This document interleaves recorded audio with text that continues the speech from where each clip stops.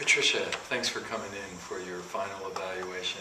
You're welcome. I was really happy with your performance this quarter. You really have met all of the learning outcomes, and you've met them. But I want to try to challenge you as you move into your senior year in a couple of issues. Okay. I noticed as I went through a couple of things on some clinical reasoning, particularly in terms of your concept map, what I really noticed was you were having a difficult time prioritizing things.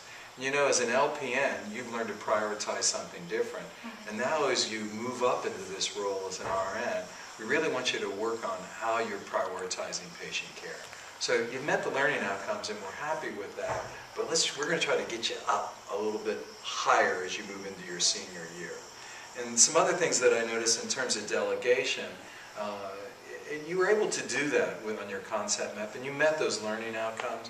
But I realize that delegation is difficult, isn't it? Yeah, I believe it's that way at times, especially in the hospital setting, I think. And you don't really have that opportunity to really delegate very much, Right. particularly as a student. And as an LPN, do you get to delegate? Just minor things really. Too. Okay. And so what we want to try to work on or think about are ways that we can delegate a little bit more effectively, okay? And you can appreciate as you move up into this different role as an RN, we're going to be calling on you to delegate. So that's something I want you to think about as you move into your senior year.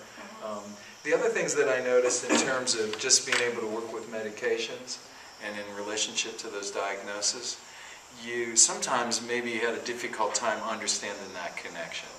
And so what were some ways that you think that you could move forward in your senior year to take that up a notch? Well, I think that it was I kind of knew the medications and what might have gone with a certain disease, but I had a hard time putting together like the side effects and how things actually work as a whole, you know, what I would look for and what it was actually doing inside of the body. So I thought that was a good thing. That was something that was more in depth than what I'd had before. So it made me more aware in that respect.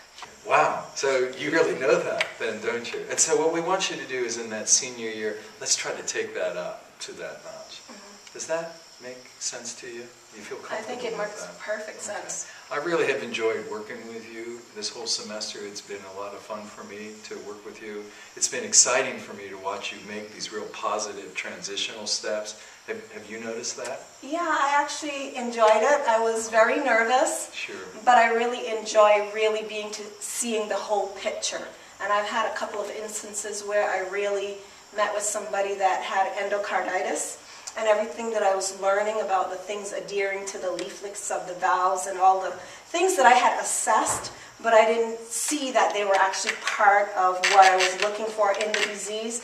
I started it was really exciting to put those things together, so I was really excited. Well, good. That's excellent. So, well, thanks for coming in for your final evaluation. And at any time next semester, if there's any issues or any ways I can help you, I know you move on to another instructor, please always feel free to contact me. I'll be glad to help you. You're quite welcome. Thank you very much.